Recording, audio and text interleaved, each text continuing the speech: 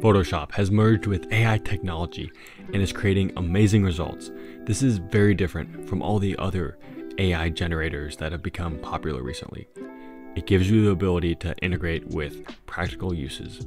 Photoshop is using AI from Adobe Firefly that has been trained on Adobe stock assets, giving users the best results.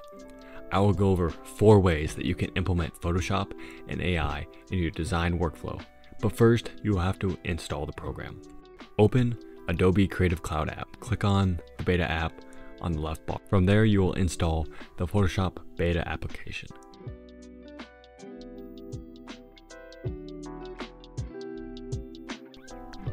I'm going to start off with an exterior render. So the basics are you use the lasso tool to draw out a form or a shape that you're trying to add, and then you type in a prompt using the generative fill AI technology. It'll give you about 3 options within seconds, but some tips that I have are make sure when you draw with the lasso tool, the form resembles the form of the object you're creating. Now you can do boxes and kind of generalize the shape and the object, but to get the most accurate results, you need to make sure that when you're drawing a tree, it accurately represents that form. The next thing I'm going to do is remove the background. As you can see, it kind of removed everything around the house, but what I want is to use the masking tool to add the trees and the landscape that I want to keep, but still keep the sky removed. And then what I'm going to do is select that empty space and just type in partly cloudy sky to give me some more realistic options for that sky that I wasn't having before.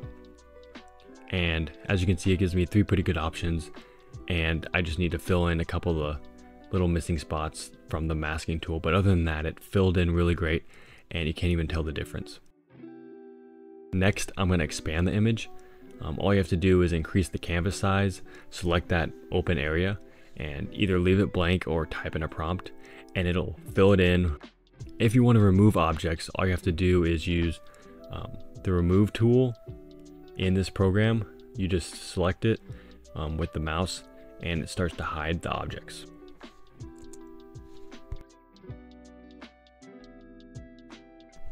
This tool is great for interior renderings. It allows you to add objects like books, people. Right now there's a good amount of furniture in this rendering, but you can remove it and change it given the tools that Photoshop with AI has provided.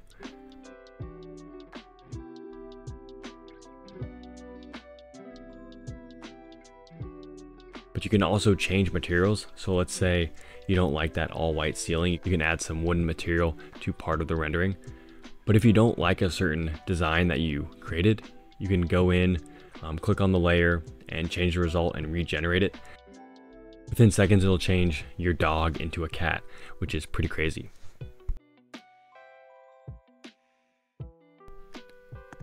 Another pretty amazing use for this program is to turn a screenshot of a blank 3D model and start to render it real time without having to take it into software programs like Lumion and Twinmotion, which take hours and days to add in assets and materials. Right here, you just select the floor plate that you want, type in the materials and the characteristics you want it to have, and very quickly it'll give you a highly rendered image and setting.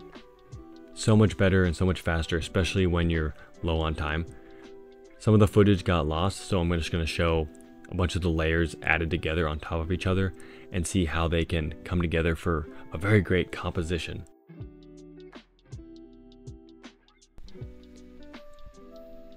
Now, sometimes you don't always have an idea, and so what I'm going to do here is start to sketch out the Sahara Desert landscape, and it generates a very good landscape that I can use. And then I'm going to create a background for that, so I have the scene and the setting I'm going to use for my building composition.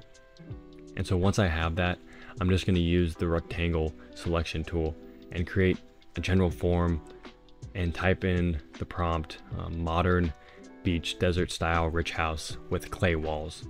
And what this gives me is several different iterations that I don't necessarily like, so I try it again and it gives me even more results. I changed up the prompt a little bit. This is the building I decided to stick with, but I felt like it still needed an addition to it. And as you can see, the different iterations of the building addition start to adjust with the shadow and the lighting of the area, but also scenery around it starts to compose itself around the new building addition.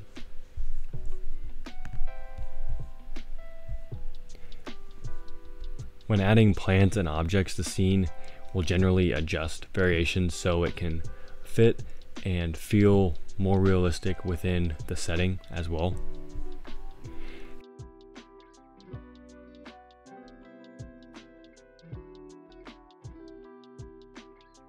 I added some water features to show the capabilities of this, as well as including some cars like a Jeep.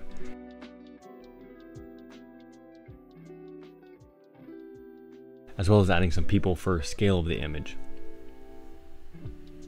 This was a very quick and easy way to compose renderings that give you more control over the final outcome compared to a Midjourney and DALL-E.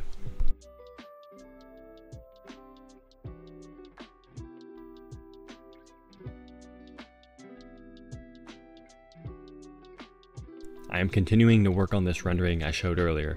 There's still a lot of potential and more things that I can add and fix before this composition is complete. I added a creek in the front and a rocky edge around it just to start to build different elements inside of the composition.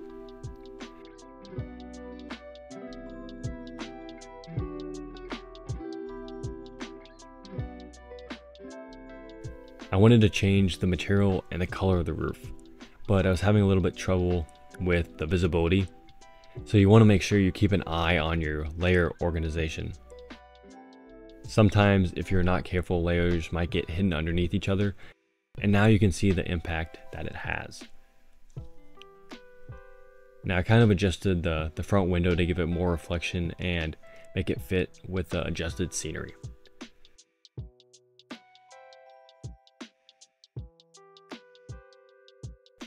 But the patio roof above seemed a little bit out of place, so I decided to fill it in. Surprisingly, AI did a great job with the generative fill tool to complete the roof, and it really made the building come together.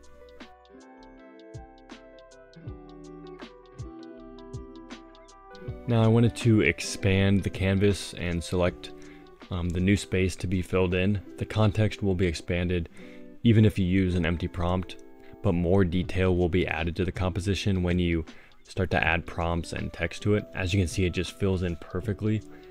It's like this was the original size meant for this drawing. I had some trouble adding a pond to the left side of the image, but I was able to work through those issues by being more specific with the prompt, but also drawing better forms with the lasso tool. This will help inform better outcomes when you're using Photoshop AI. And to finish things off, just go to the Adjustments tab and adjust the presets and coloration. To give the image a high quality finish, you must finalize the color grading. The best way to get ahead in the industry is to know these tools. So make sure you subscribe, and welcome to the grind.